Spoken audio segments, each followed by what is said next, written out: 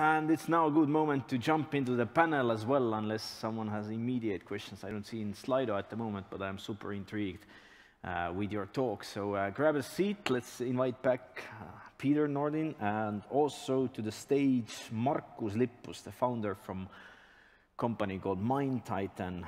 Markus' background is a scientific bioinformatician and who was drawn into data science, and he has spent 2 years at Stux, Software Technology and Applications Competence Center, and now running on his own consultancy on AI. So give a warm applause to our panelists to kick off. Great. I would like to start with Markus' part to give you an opening word. I have heard from your clients that have been working with you, some telcos, and they're super happy with the work, and especially around the first topic, economic impact and revenue of investments in AI. Then what's your experience with your clients? How do they really measure if it's worthwhile to invest money into your solutions, and how do you measure the results? Well, actually, it's a really good question in the sense that it seems to be a very common problem in implementing AI anywhere, because people have a weird approach to machine learning projects in general.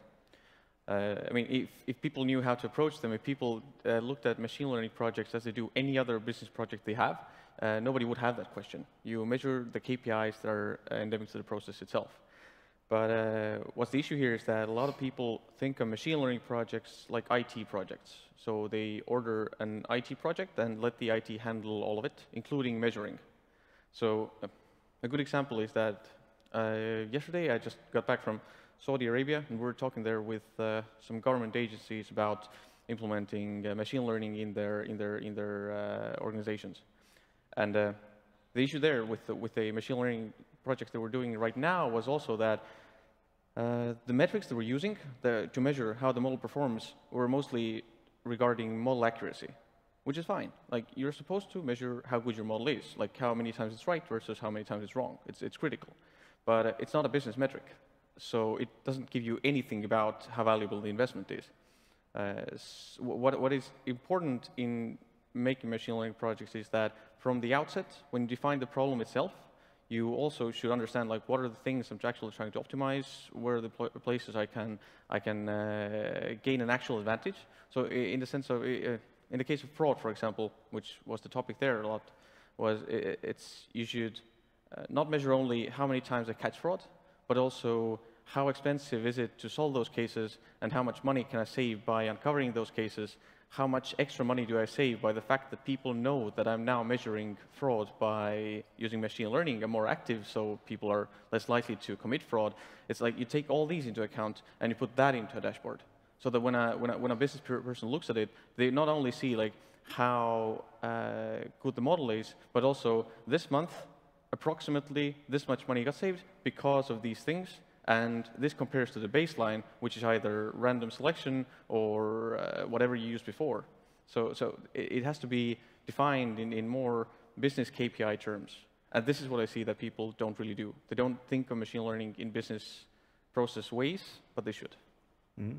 Yeah. Other comments on how to set the right KPIs to start implementing machine learning processes? Enterprise Estonia has explicitly stated that they will not give money for any projects which are not giving a measurable 10% increase in efficiency. Somebody from the audience asked after that, I have 10 persons, if I fire one, would it be okay? But that's what the thing, like you say again, like 10% efficiency, which I can measure in machine learning model metrics. But it's because, like, from my perspective, the issue with the metrics isn't that you're not just measuring the right things. It's that if you don't measure the things that the people who pay for the project understand, then they're not going to pay for the next one, which for me, as a machine learning consultant, is really bad. Yeah. Peter, what's your experience? Yeah, no, I would entirely agree. I mean, I think the metrics and connecting sort of machine learning accuracy metrics to business metrics is an important part of it. I think sort of in most cases, you you need to start from the very beginning for understanding the business objective, and then understanding sort of what data you have. Then you have some type of a model which has some metrics indeed, and then eventually understanding what business processes you are really sort of touching with that solution. And I think sort of the gap between that and the way that companies and organizations look at AI projects or machine learning projects is usually quite big. And in many cases, what we actually need is sort of a fully transformative project that accounts for like cultural changes, accounts for a lot of other factors than just sort of having a model that is somehow independently measured. And I think, or let's say, I'm not sure all the organizations are mature enough today to buy a separate technology project.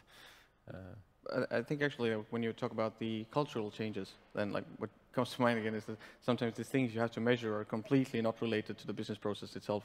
Like, for example, if you do automate something related to customer service, then something that you will be influencing as well is customer satisfaction.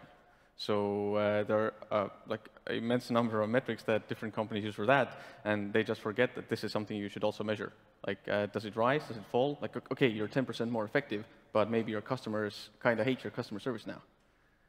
This is something that should be kept in mind, but like you have to bring in like extra know-how from like completely other part of the business. No, this happened to Uber in Florida, I think, where they had some sort of hurricane going on, and all of a sudden the Uber's AI realized that there is a big demand for the taxis for the long ride.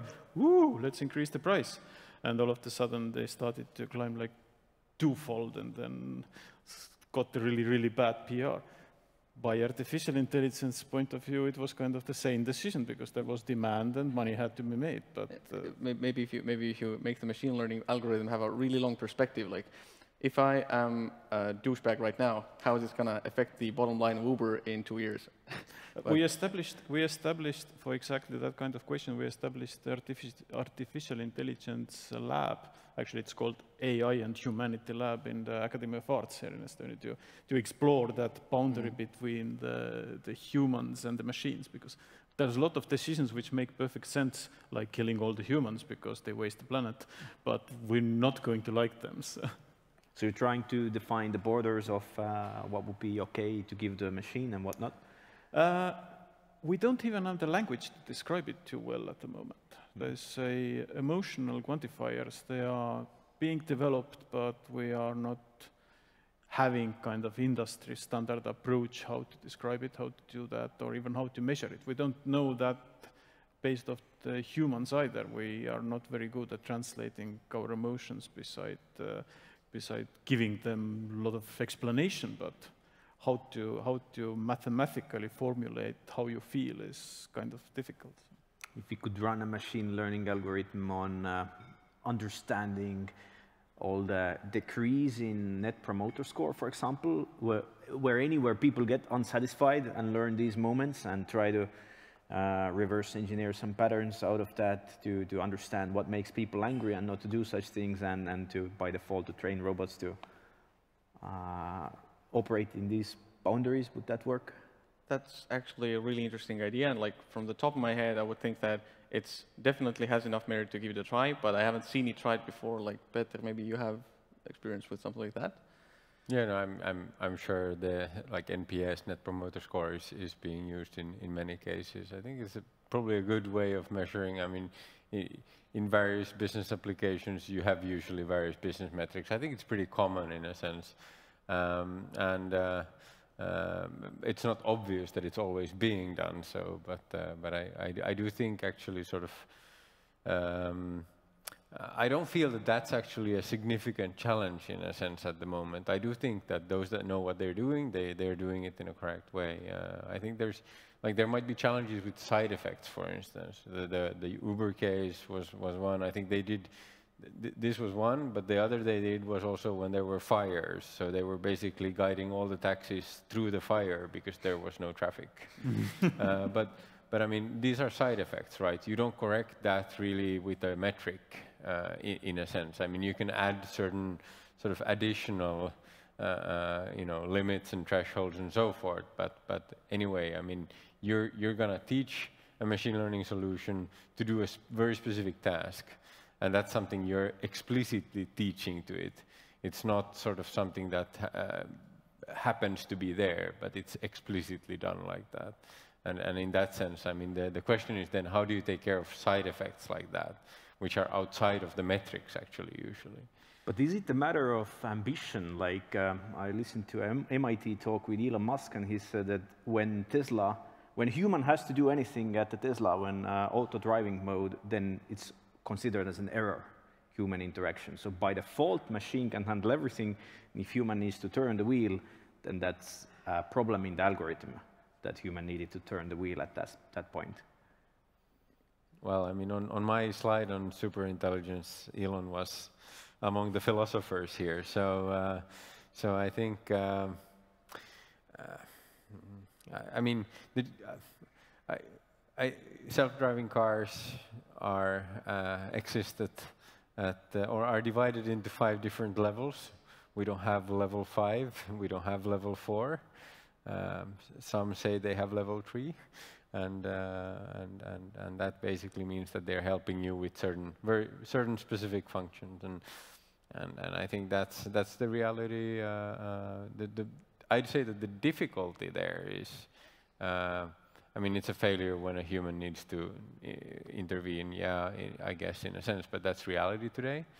But the difficulty is the interaction between the machine and the human. So how do you basically build sort of assisted driving that is fully in charge, and then switch between the human and the machine? And those sort of moves are very challenging indeed to do safely, because you need to make sure that this interaction happens actually in a certain safe way, which you cannot basically intervene. Kind of like a handover with a chatbot, with customer conversation agent, how to deliver enough information from a chatbot to hand over to correct human. In a sense, that's a lot easier, because when you, like, the customer service agent, like, or in any human in the loop system, when you hand the loop over to the person, and the person is there and knows what to expect. They know that this is the task that is coming. I have a dashboard showing all the information that previously happened, but then suddenly, when you're in a car, then like, say that there's a situation that the machine knows that I can't handle this right now. It has to, like, I understand that what you were talking about is like how to let the person know that now you got to take over. Like, maybe the person is engaged in a book or watching a movie, and you have to take it, okay, you have half a second to turn the steering wheel right now. And, like, of course you're not going to make it. But the car can't tell you earlier either, because it just doesn't have time. Yeah. I'm intrigued. Just Charlie, I mean, I think this is precisely the thing. I mean, there's a difference between human in the loop and human on the loop.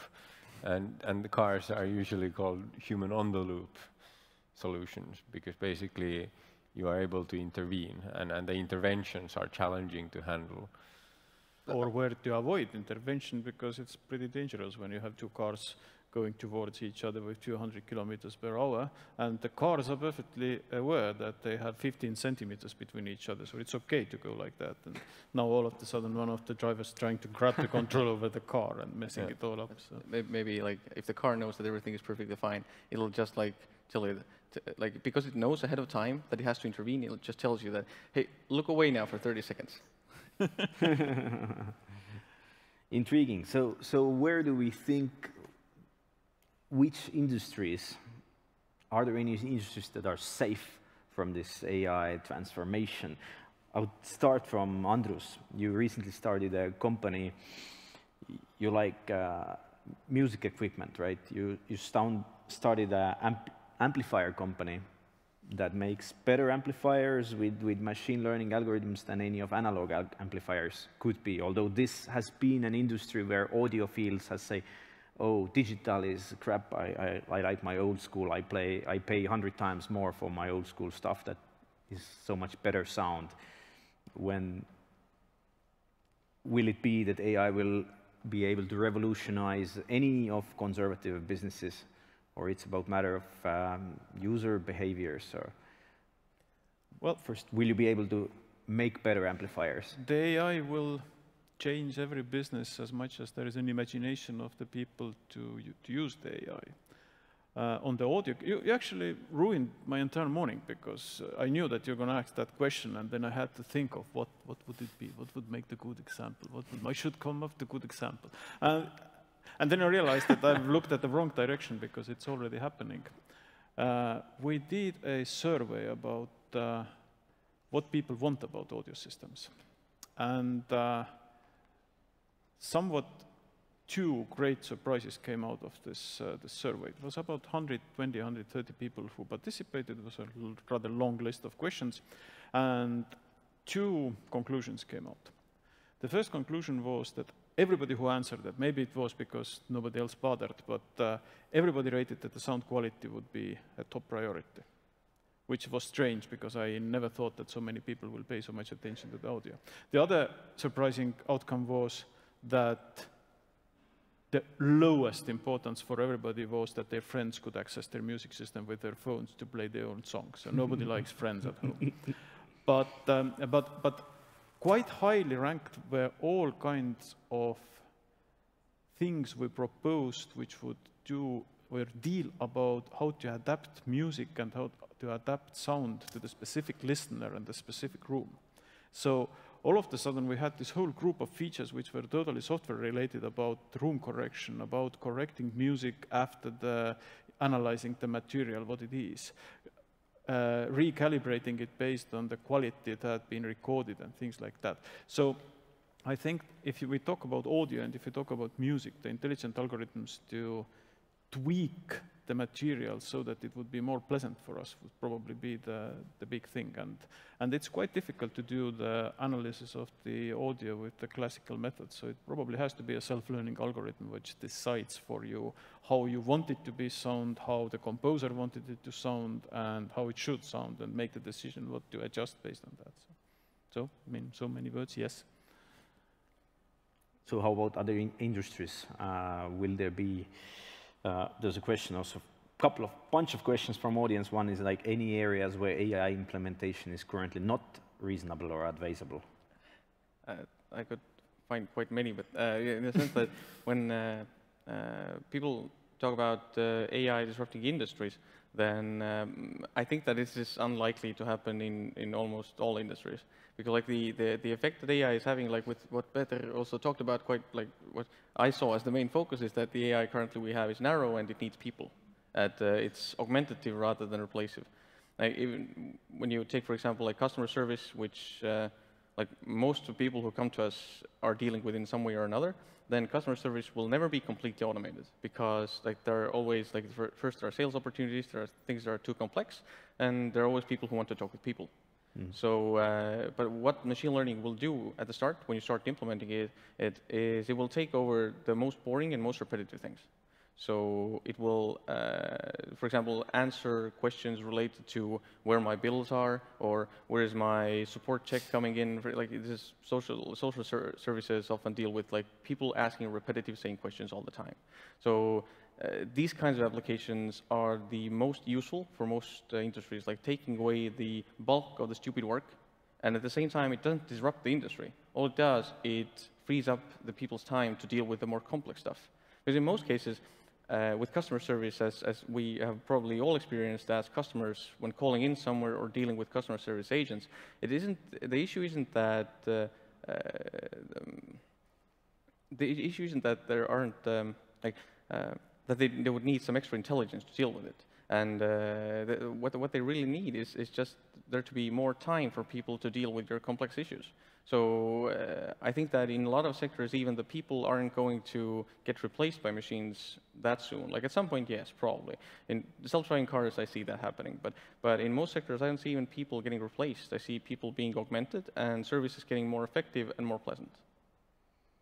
It has a fundamental flaw, though, because throughout all historical events where we had economic paradigm changed, all communists have contemplated with an idea that the money which will now be saved will still be given to the workers, which never really happened. So the question is that although we would like what you said to be true, the hard economics will probably say that these people will not be available for something else, but they will be immediately optimized out from the system. No, I was more talking about dealing with the same problem. Like you're doing the same work. The same problem. It's just that indeed, like yes. not like 80% of your calls aren't going to be something you can answer with a template answer. It's going to be the more complex questions like that actually still need a person.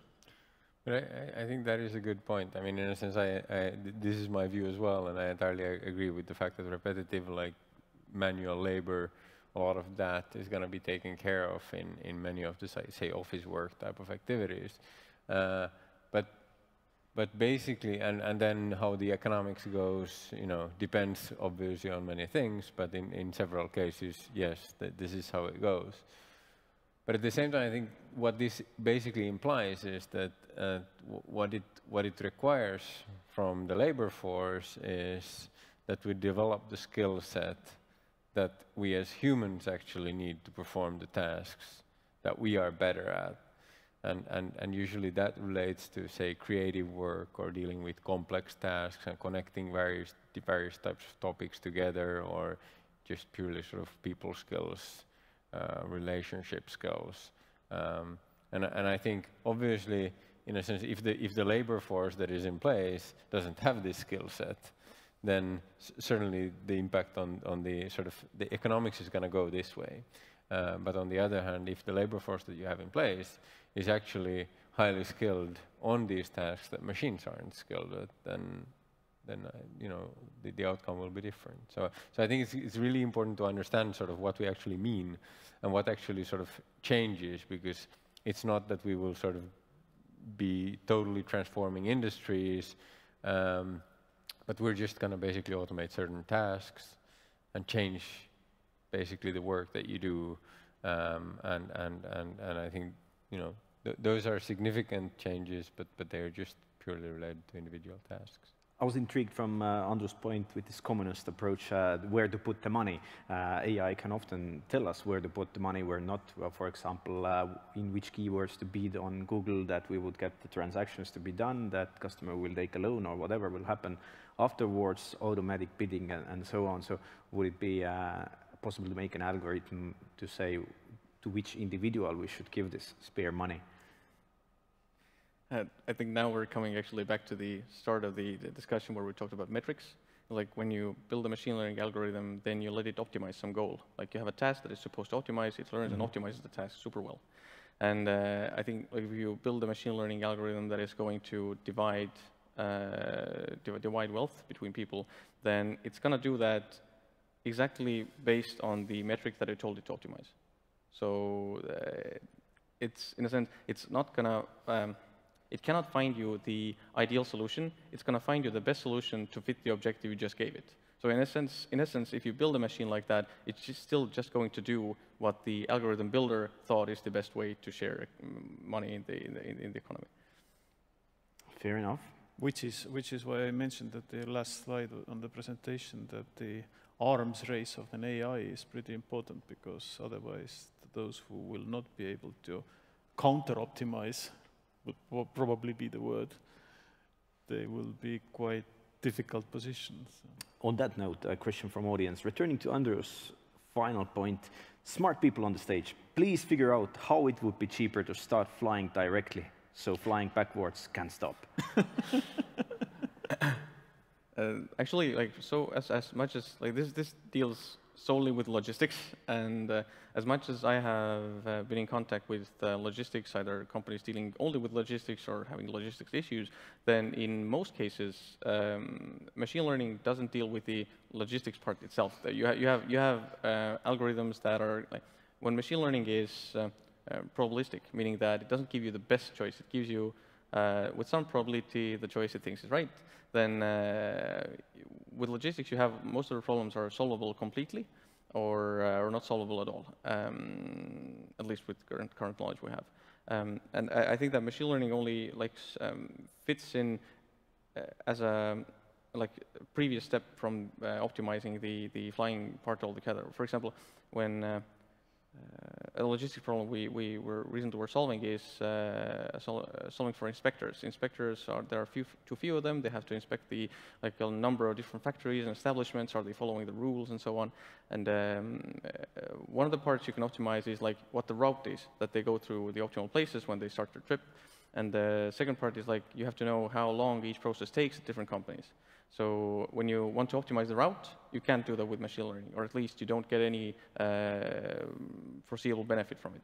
Where you can use machine learning is you predict, like taking into account this company's history, their sector, what we know about them, what people there are, how large it is. I can predict what are the steps that I need to take when I want to inspect it, like what are the actions that I need to do there, and how long each action is going to take at this company. So I can like make an educated guess, like get the source information to start optimizing the route.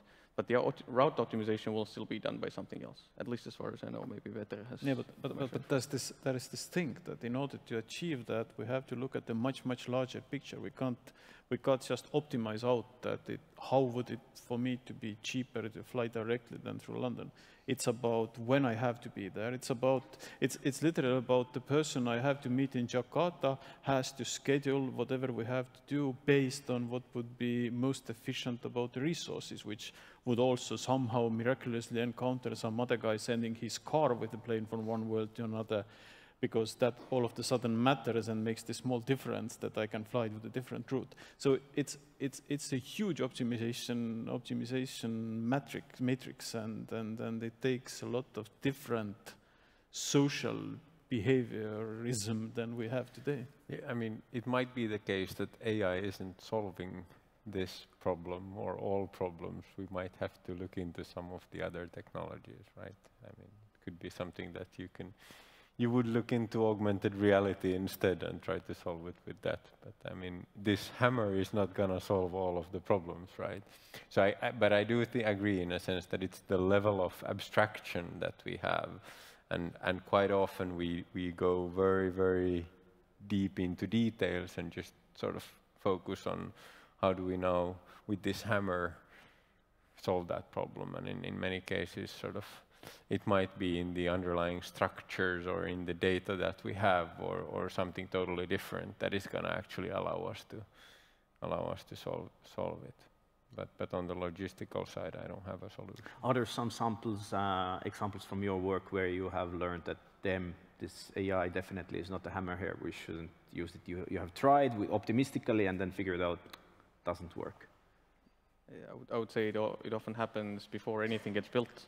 A customer comes to you with an issue, and you think about the issue, you let them map out the process, and then you somehow softly have to tell them that you shouldn't be using AI. Like, just sometimes it's more like, sometimes it's that the issue that they're trying to solve takes, you map the process out with them, and then you realize that the process requires one person to do 3 hours of work every month.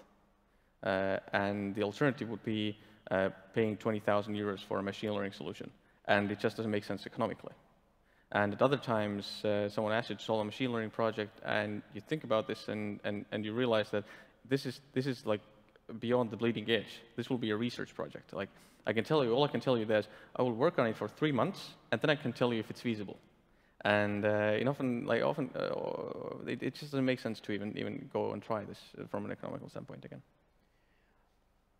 How at all to make these things work together with like real scientists who are full-time scientists and want to do great stuff and want to apply it for businesses? What are the keys in making this happen in reality? Having a war, so you would be able to put that all in the work. It always worked very well. What do you need to do? All great technologies which have been in the lab, they've been sitting there until there will be a large war and everybody needs every resource to fight an enemy. So they will be all carefully dusted and put on the field. This is how technology advances. Space race are not a very good... So, but Peter, your PhD experience, how do we really work, scientists work together with businesses on AI? Yeah, no, I'd certainly hope we can find a way to cooperate without a war. But yeah, I mean, it's a good question. It is challenging in many cases. I think so. I mean, we are basically a team with mostly PhDs, and most in our team have say 10 to 15-year background in academia before they've joined us, and that means that they come from a bit of a different world. But I think it's mostly sort of interesting what actually drives, it's mostly about understanding what actually drives different people. So, I mean, we are also working very, very actively with various types of universities and research groups, and we've set up in Finland, for instance, a program on working together with one of the leading universities and companies, so that sort of part of proof of concept AI projects also have a small research component. And from the very beginning, we sort of enter the project with the university and also involve researchers that can focus purely on research, have basically no delivery responsibility in the POC or so. And that's an explicit wish that certain companies have, that they would involve that type of activities as well. But I think it actually requires quite a sort of good setting to be able to do that, because you need to understand what actually drives a researcher and how that could be beneficial for a company. Now then, what we do basically has very little to do with research. I mean, we are customer-oriented in the sense that we build solutions for our customers, and certainly some of the skill set that researchers have is beneficial, but I think the mindset that you need to have in customer projects is very, very different. Are there anything about corporate culture that definitely needs to be in place or changed during the AI-related projects? You mean like pertaining to what Peter was just talking about, or in general? Both are fine, yeah. I think that we're like, as you said, you're mostly implementing and you're customer oriented. That like very much gets in the way of applying research in like a science sense. Exactly in the case that you have to have when you deal with businesses, especially with large and old businesses, they need to know what the deliverables are, and they need to know the timelines, and they need to know all that, and that just doesn't go hand in hand with research. So I would say that if a company wants to be like completely on the bleeding edge of machine learning and AI, then they would need to adopt a solution akin to what Google and Facebook uses, that they have their own research groups, which don't have any deadlines, and just go and play with this. It's interesting, and you do that. But this requires a lot of investment and from the company, and this is very hard to get. So what's our chance at all against GAFA when they have thousands of data scientists doing some research and being super clever? Well, I think that like actually the chances aren't that bad from the obvious perspective, in the sense that they have a lot of scientists, because machine learning is very an open science. A lot of the best scientists that go to these kinds of companies go there only on the requirement that they must be able to publish what they do. So the science itself gets published. What they do have an unavoidable advantage in is that they have all the data, which makes training algorithms a lot simpler for them. But I think that the biggest hindrance to adopting machine learning and AI in most companies comes from one of the slides you showed earlier, which is how ready are people to adopt AI? Do they plan on adopting AI? When you look at that graph, then there's a huge amount of companies that haven't implemented anything and have no plans of implementing anything. And if you're going to a company that has this kind of approach, then nothing is going to happen at all. I think everything starts from openness, and from that you can move to wherever you like. It's just going to take time. What's your biggest fear related to AI? Every individual answer. I'm not afraid of the technology itself. I mean, it's we as humans that are building the stuff that we, and eventually, I mean, still nothing is being built on its own. So I think my fear would be related to your previous question, actually, in a sense. What could we do here in say Europe to make sure that we sort of have the talent needed, because it's basically about talent, and it is currently a competition between different continents and countries, the US and China have been at the forefront and investing a lot of resources into building those capabilities. And in Europe, we are a bit lagging behind. We even don't know how far they are, basically. To some extent, indeed. And I think the important part is that we would have enough talent, say for a small country like Estonia and Finland, we would make sure that there is enough talent that is available for companies to build products, rather than being only within one specific company and not available for others. And I think a lot of the talent at the moment is sitting with large big tech companies like Google and Facebook and not being available to others. In some sense, like that, the fact that they are in Facebook and Google could be kind of beneficial in the sense that when they leave there, then they have also, like what I see is lacking a lot is experience of conducting these projects. Like when you, like what other companies do is that they hire, like they understand they need a data science component, they hire a chief data scientist, and the chief data scientist is supposed to handle everything. And maybe the chief data scientist has a, like, just did their PhD, has extensive research background, but doesn't really know how to implement these in actual, like, practice, like how to make things work good enough but stable enough. And then this is also like a blocker for adopting data science. So, for example, if those people are working then in Facebook and Google and Spotify, then if they leave at some point and go work somewhere else, they take their experience with them. But the issue is more that I think they go and work at Facebook and Google, not in their London offices, but in their San Francisco offices. And then they're not coming back, which may be more an issue. But I think this is actually a point where I do actually believe it is a significant risk that we are not only giving a lot of our data to big tech companies, but we are also giving most of our talent to big tech companies. And I do actually think that it is a significant challenge, and we need to have ways to keep in Finland and in Estonia to keep the best people in the country, because at least in Finland we've had a lot of people leave for big tech companies that are sort of world-class talent. Is there anything that politicians could do about it?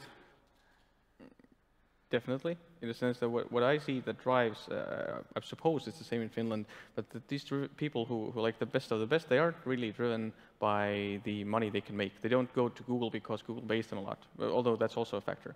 But it's also the fact that you know that you can do interesting work somewhere else. Like if someone tells you that, come and help us research new medicines in Bayer, you would go there. But a lot of these opportunities aren't there because a lot of companies aren't ready to invest in machine learning and aren't so open to do those interesting things. So if you're in Estonia or Finland and you're a machine learning researcher, you're thinking about going to the private sector, then you're looking for the most interesting problems first. And if you don't see them at home, then you're gonna just go somewhere else. To generate some interesting problems, we could make all sorts of data sets public. As was a question from the audience, would businesses rather win or lose from making all possible data sets public? Sometimes it seems that there isn't that much interesting data that isn't public. That the data that can be made public is not, it's supplementary data to what a company already has. I'm probably, there are some things, but right now nothing comes to mind that what would be solvable only using the open data, which would be a super interesting problem as well. What I think that the state could do is, for example, they don't have to open the data. You could even keep the data closed, but let something interesting be done in Estonian healthcare, for example. Mm-hmm. We have a lot of interesting data, but nobody can use it, inside or outside the state. And this is something they can change. They can not let it open, which would be criminal and a bad idea, but let someone close to it so that they can solve some interesting problems there. You think more, there's a question, who will have better AI systems, public or private sector, why, and should it be otherwise? So it is, who should operate this data and enable creating systems around this data? That actually brings me to something which I'm worried about, which is a singularity, but not as Kurzweil or Jan Tallinn talk about it, but an economic singularity. That the ones which employ it faster and more successfully, and the ones which have more money to buy the talent, and the advantage you gain at some point becomes so huge that it's impossible to catch because you're going to this breaking point of being super efficient. So I don't see governments doing it at all, even if they have the best efforts, they don't have the resources to pull it off. So it has to be, or if it happens in the private sector. It makes sense to, can you employ these The question scientists is if the governments or regulatory bodies or whoever is going to regulate it would be clever enough and bold enough to equalize that, despite of everybody screaming at them saying that it's communism and shouldn't happen. Because if it happens, it's going to be bad. But the question is, how do we prevent it? That's so my bet would be that definitely the governments will not have enough AI in their disposal. Military, probably to some extent, but not for the public consumption. What would be your message to these people, to those people who start to scream, oh, never, don't allow any data to be open and so on? Well, I was leading for a couple of years the Estonian Open Data project, and we decided to make the bold move and published the entire local government financial data real-time as an open data. The Ministry of Finance says that, okay, let's give it a try. And we did all sorts of risk assessments on that before, how it could go wrong and how every single public servant on the local government would be fired and put in jail because journalists will be able to find their 10 different cases every hour. We published about 1/7 of the entire state budget on that database, which was online accessible. We even created a click view front end for that to make the simple and quick analysis available, and nobody cared. I think we got like a 3rd-page small news that all public government data is now public. It had a very nice side effect because every journalist recognized that the data is available. So for entire year, all the articles of this is a thief, this is a thief, this was playing together with, those articles disappeared because everybody was afraid of that now when you can fact check it, somebody does and says you're a liar. So it was easier not to write anything. So the entire local government disappeared from the news for almost a year. So it had all sorts of strange consequences, or could have all sorts of consequences. This, I think, is a sign of where the investigative journalism has reached. Like, when you don't have, like, people don't have time anymore to dig into data, so they avoid data-intensive topics altogether. Yes. Is that it? This is scary. We have one of the top tech journalists in the room. You want to comment on that? Not at the moment. No, he's not digging the data. He's now digging the data. Finally, rather trying to be successful individually or having some sort of joint efforts together, can a single company win the AI race? What are the good examples of joint efforts? Which way to go? Hire all these 1,000 scientists on your own, or have some sort of cooperation? I know it's a hard topic for Estonians and maybe Finns as well, but are there any good examples of the open data?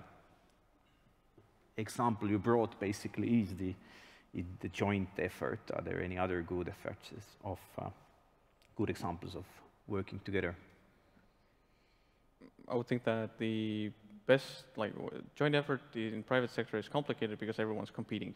Where joint efforts can happen is that companies assist each other with the data they have, but the companies must be from completely different sectors. But where the joint effort can be applied best, I think, is the public sector, because actually they're separate organizations, but they are all after the same goal. And like, the hardest part there is to get people to communicate with each other and to get people to make the effort and actually share the data. But I think that there the effect is the strongest because people are kind of motivated to drive towards the same goal and not hamstring each other. For example, there's again, because I just was there, the example is going to be from Saudi Arabia, is there's the social security branch of the government that wants to get people back to work as fast as they can. And there are separate organizations that deal with people's health, and there are separate organizations who deals with people matching people against the available jobs. And it's easy, they all share kind of the same goals in some sense. Like they want people to be well and working, and but they don't really talk to each other. And where we reached by the time we were there is that you got the social security people talking to the employee placement people, so that they have a joint venture where they share the data, and like both sides have actually the piece of the same picture. So they put the picture together and find the most optimal jobs for the people on the work market available. So and if that cooperation is already running, then it's going to continue running out of inertia, because there's nothing that's going to block it, and unless anyone like severs the connection, there's like the competing interests are not going to break it. What's your take, Peter and Andrus? Competition versus cooperation. Yeah, I mean, I do think that most companies do actually need a partner that helps them to get going, and the needs are quite different depending on the maturity. If you are at the very beginning of your AI journey, then you certainly need help with sort of developing your own strategy around what you actually want to do and how that's going to impact the rest of the business and so forth. And I think those sort of transformative questions need to be answered before you jump into doing sort of building out an AI-based product and so forth. And then obviously there's really different needs for those projects as well. So then you need to actually find someone who can help you with those things. And eventually I think there are quite few examples of companies that have been able to build out like really, really good world-class AI teams quickly. So it's not an easy task to go out and recruit a full team of AI experts and build out the team that you actually need. So I do think there is a role. I mean, I guess in many cases you can do it differently. You can find a consultant, but you can also, or consultancy, but you can also acquire a team. And if you look at how Google, for instance, did, then that's what they did with DeepMind, basically. So you know, if you want to go at that level, then usually there is a need to partner up in one way or another. I'm not a great believer of the mankind or its fate. I just recently read a book. It's called Problem 92, which is about the Russian nuclear physicist Kurchatov, who was basically behind inventing the atomic bomb for Russia. And the part of the book describes in great detail how at the very beginning of the Second World War, the Nature magazine and other scientific publications, how gradually less and less articles appeared about how is it going with the uranium and all different nuclear physics problems. So back in 30s, it was full of articles. Everybody were fighting who's going to be the first to publish their finding. And then it gradually decreased until for the 1940, there were 0 articles about nuclear physics on the Nature, because everybody was weaponizing it. So I think we are sharing the same fate with an AI, that we are collaborating very well together until somebody finds a way of making a huge amounts of money of it, or weaponizing it, or doing something else with it, which seems beneficial. And then the collaboration gradually dissolves, and whoever has the highest stake will do whatever their plans were. I think it's in a human or capitalist nature of doing that. And once again, in the next 10 years, we see companies who are probably going to be sued by the European Commission or by somebody else because they have exhausted their critical mass of artificial intelligence and should make something public and pay $bazillion for everybody for doing that. So I don't think it's going to be easy. I think it's going to be pretty nasty next 10 years. So it took us 4 hours to first time mention the word Russia in AI conference. Interesting, and it was in context of atomic bomb. So, with this fun fact, we are ready to move into our dinner part and to mingle on and create those meaningful conversations that AI would not be able to create, but those are possible only between humans. So let's thank the panelists.